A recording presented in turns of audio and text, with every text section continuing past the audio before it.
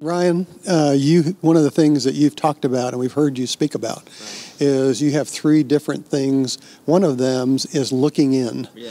And just for us in a declining church that you were in, how did that thinking reorient the church for the transformation process? Oh man, looking in, that's always the hard part, right? So looking in, when you think about change, you don't begin by looking out, you begin by looking in. It's the same principle of our life, you know. The problem with me is not the world. The problem is me most of the time, you know. Right. So if the Lord will do work in me first, then he will equip me to do work in the world. And so the church is the same thing, you know. A lot of times we in the church, we love to look out the window and point the finger.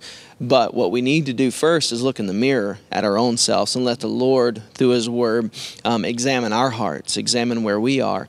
And so one of the things that I think, again, you guys did through the Lord and we continue to do was, hey, let's not look at the community first. Let's look at ourselves. What's broken inside, you know?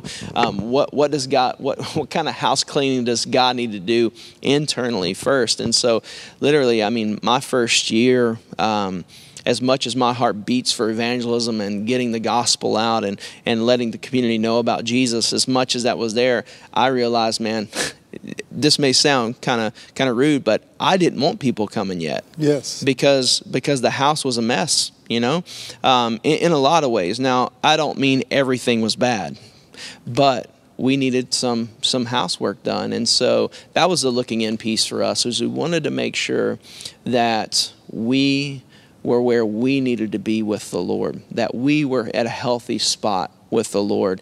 And what we found, and I think this is true across the board, is when you get healthy, then that health begins to spread and grow. But if you're unhealthy and you bring people in that are broken and hurting already, they're just going to get more broken and hurt coming into that. So I think it does start by looking in. So it takes renovation. Yes, yes. Both internally that's right. And as we've seen today, physically. Yeah, that's right. You've done much renovation. Yeah, it's been to good. Be more prepared. Sure, that's right. To do worship. Right. In a very godly way. And welcoming way. Well, thanks. Yeah. And this church has, from my point of view, just walking the campus today after I did, we talked about pictures that I took. Yeah, that's right. Years ago.